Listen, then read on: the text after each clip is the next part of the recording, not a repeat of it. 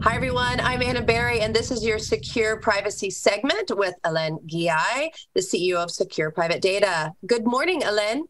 Good morning to you. I'm hoping you're doing okay over there because I know there's a power outage.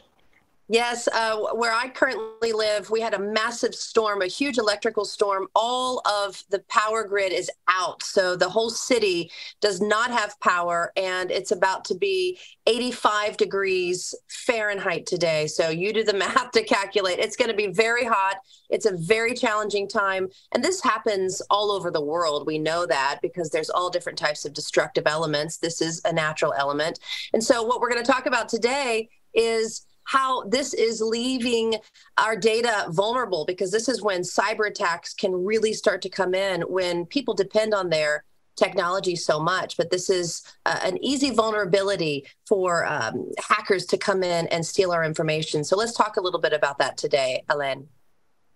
Yes, so what you're talking about is infrastructure and redundancy and electrical supply. It's basically the veins of these data centers are power and networking, because without one of the other, all the data that we are trying to access is inaccessible. And of course, it is prone to attacks by hackers. So, the hackers can attack anything from your own little personal data all the way to the power grid, as we have seen in the last few years. We've been on the show for a while. We've discussed that. And therefore, it's important to have a backup power. Obviously, one of the advantages to try to back up your cloud in a safe area where you do have redundant power and networking capability. This leaves the entire city now and every citizen where you are vulnerable, unfortunately. It really does. And adding insult to injury, I'm moving into a new home this week. And another topic that is so important is when you do move, you have to change your address. Well, a lot of employers make you send your business ID, your social security, in order to get that change accomplished. And it is unbelievable how many people still are asking for my personal private information to be sent over the open source email. So we're going to go over that again because it happens all the time. What's your business ID? Send it over here. What's your new address? What's your new banking account in this open source email? It's terrifying. Yeah, and that's why you need to use secure communication as best as you can. And because you're transferring essentially personal data that can be read by hackers in between transfers.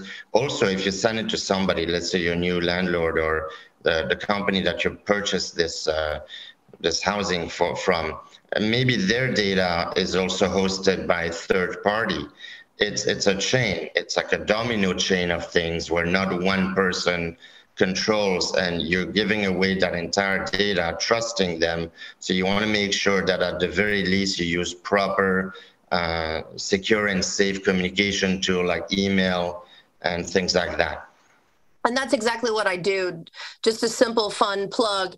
It's so simple to say, all right, I'll send all that over, but look out for my secure mail because it's coming through a different platform that I know I can trust. So it's been a very easy transition, making sure everyone gets my valuable information, but it's coming through the secure platform. So if you want to talk a little bit about secure mail. Sure, that's actually a very good example where you send personal information, financial for mortgage, real estate, medical information, moving. I mean, I think a while back we talked about Airbnb, that you were renting a place and they were looking for your social security number, etc. So Secure has an email and messaging application and a VPN, all hosted in Switzerland. And what we do that's different typically is we have a secure send application. So you can send via regular email through Secure to another secure person. That way it's a closed loop. If you're sending email to somebody outside of Secure Network, you want to use the Secure Send feature, which essentially sends them a notification to click on a link, which you could password protect, expiration, read limit, etc. And when they click, they connect directly to our servers in Switzerland. And that way, the communication never leaves the server. You can also direct for how long they can have that access and how many times they can even read that email. You can also attach a ton of documents, and that's also helping the recipient not having their emails clogged. And also you can have large attachment. In real estate, as an example, you have brochures, you have things like that. They take up a lot of space. So Secure Send, Secure Reply is a great tool. Anybody can go to our site on secure.com under the video and tutorials and see how it works. We have the same thing for Messenger, where you can SMS someone or email someone outside of Secure to chat privately and securely with you. And of course, we do recommend having a VPN to protect and encrypt your data even more.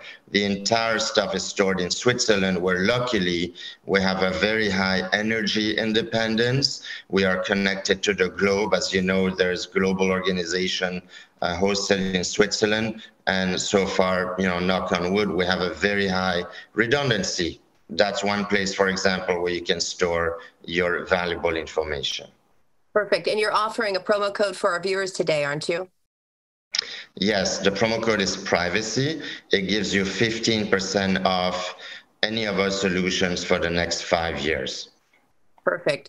Well, the privacy has arrived here with your Secure. Thank you so much for joining us, Alain. And I'm sure our weekly hack next week will be dialed in and everything will be working properly again. But who knows? In today's world, you have to be prepared for anything. The good news is you have your mobile phone still for a little bit while you can power it up. I hope it all works out, and everybody should be very careful while surfing the internet these days. Thanks, Absolutely. Anna. All right. Thank you all for watching.